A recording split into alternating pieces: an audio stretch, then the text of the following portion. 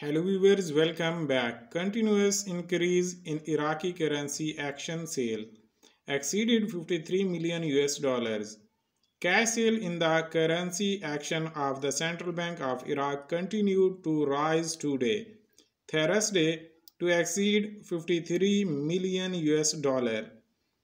The central bank sold today during its action for buying and selling United States dollars 220,186,013 US dollar, which the bank covered at a basic exchange rate of 1,305 Iraqi dinar per US dollar. For documentary credit and international settlements, of electronic card and at a price of 1310 Iraqi dinar per US dollar for external transfer. Same price in cash.